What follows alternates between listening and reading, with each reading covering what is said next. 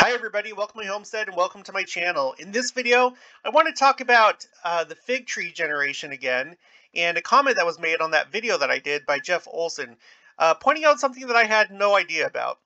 If you haven't already, please make sure to subscribe, like this video if you end up liking it. Make sure to leave your comments and share this on your social media. Okay, so this is what he says. Is the parable of the fig tree related to the Judean date palm tree? This tree was extinct for hundreds of years and then resurrected in 2005 from seeds from Masada. And we're going to go into what that is. See Wikipedia article, Judean date palm, and several YouTube videos. I'm not sure if it's related to the fig tree parable, but it sure seems like there are some interesting parallels. If not related to the fig tree, maybe it fits in somewhere else. It sure seems to have profound parallels to the children of Israel. And after doing my research, I would tend to agree about that. Let me show you what this is all about. Okay. Tree grown from 2,000-year-old seed has reproduced. And here it is right here.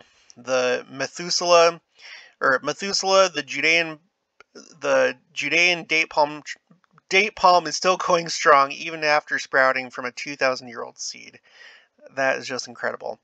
Get out the cigars. Well, we're not going to, at least not my audience, but get out the cigars. Methuselah, a Judean date palm tree that was grown from a 2,000-year-old seed, has become a pop-up plant. Methuselah sprouted back in 2005 when agriculture expert Soloway germinated his antique seed. It had been pulled from the remains of Masada, which is incredible. Now, let me tell you about Masada. Okay, maybe some of you know about this, maybe some of you don't. Okay, Masada. This was kind of like similar to the Alamo. It's like the Jewish Alamo, so to speak. And I don't mean to make light of what happened, but okay. So the siege of Masada was one of the final events in the First Jewish-Roman War, occurring from 73 to 74 Common Era, or AD, as I like to call it, on and around a large hilltop in current-day Israel. Here's a picture of it. You can tell this is a very good fortified area, good defensive area, because it's really hard to like climb up these rocks and then like attack it, right? This is a really, really good defensive position. Okay. And I want to point out this date right here, 73 to 74. So this was the time of the destruction of the Second Temple. Okay. So you can, this conflict right here, the First Jewish-Roman War, and this major siege. Okay, I'm not going to call it a battle, but this major siege, it's related. This is all related. First Jewish-Roman War, siege of Masada, the destruction of the Second Temple. Okay, I'm gonna go into some of that. Okay, according to Josephus, and everyone knows Josephus, he was a major, basically historian of the time. According to Josephus, the long siege by the troops of the Roman Empire led to the mass suicide of the Sicarii rebels and resident Jewish families of the Masada fortress, although this is not supported by archaeological investigation. The siege has become controversial, with some Jews regarding Masada as a place of reverence, commemorating ancestors who fell heroically against oppression, and others regarding it as a testament to extremism and refusal to compromise. Okay, and I think the first time that I heard about Masada, I'm pretty sure it was in seminary in high school, but yeah, it was like kind of a important event. Okay, now the First Jewish-Roman War. Let's see, let me magnify this a little bit. Okay, bear with me.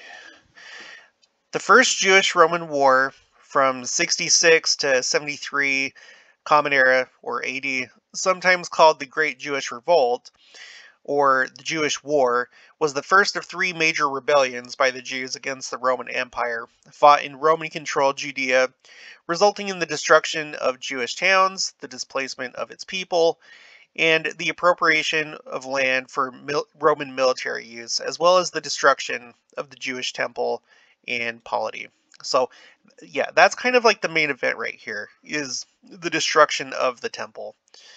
Okay, since this time, they have not had, um, I mean, obviously in this dispensation, we now have temples again, but as far as the Jews are concerned, they haven't had a temple since this event right here. As the second temple in Jerusalem had been destroyed, one of the events commemorated by the observance of Tisha B'Av, Judaism fell into crisis with the Sadducee movement falling into obscurity. Tisha B'Av. So this, I can't remember exactly what month it is, but Av is the month in Tisha. So I think it's like the 9th of Av. I think that's what it actually is. So this is like like I just said, it's an observance day. It's like a day of mourning. They mourn the day that the temple was destroyed, and there's actually kind of a lot around that, but I'll probably get into that more as we approach Tisha B'Av this year in 2022. Okay, and then I just wanted to show you right here, just because I like to kind of like see the context and the big picture. So the three Jewish-Roman wars that it was talking about, there was the first Jewish-Roman war. That's the one that we've been talking about with the destruction of the Second Temple, and the Bar Kokhba revolt in 132 to 135, while others include the Kidos War in 115 to 117 as one of the Jewish-Roman wars. And then here you have a picture of the Romans carrying away the instruments and things that were from the temple, right? And the most prominent one being the menorah right here. So just horrible. So okay, so now that we know about Masada, for anyone that didn't know what Masada was, it's interesting that a plant or a seed from 2,000 years ago at Masada has been quote unquote resurrected in our time. Um, yeah, it may not be directly related to, the fig tree generation per se. Now, I brought up this article here. This is from Healthline. There is a difference between dates and figs. Of course, that's why they have different names. But let me just go over this. Figs and dates may seem quite similar, as they're both easy to snack on and often eaten dried. While they share some properties, these fruits also have very unique differences. And here's like a picture of the two. Although figs and dates may be sweet and fibrous, they're two entirely different plants. And then you have the species names here: Phoenix dactylifera, and Ficus carica. I don't know.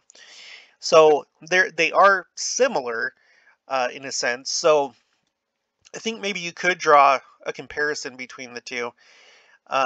Is it related to the fig tree generation? I tend probably not to think so, but I do think that it's still significant. And I don't know. I think it's probably one of the signs of the times. As you can see here, it made news. And the fact that that particular seed came from Masada, which is something that's related to the destruction of the temple, I think that's significant. And if the Jews are successful at building the third temple, well, this Methuselah tree, I'm pretty sure it's going to be around to see that happen. So even though this happened back in 2005, it doesn't really matter when it sprouted. What matters is if it's going to be around to see the second temple, right? Because think of it this way. Its parent, okay, the parent that from which this seed came was alive when the second temple was around. And therefore, if the Jews build the third temple, or even if the BYU Jerusalem Center becomes the temple, it doesn't really matter. This plant right here is going to be around to see it, so to speak.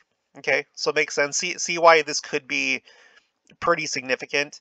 I would tend to agree with Jeff that there is significance to this. So let's see.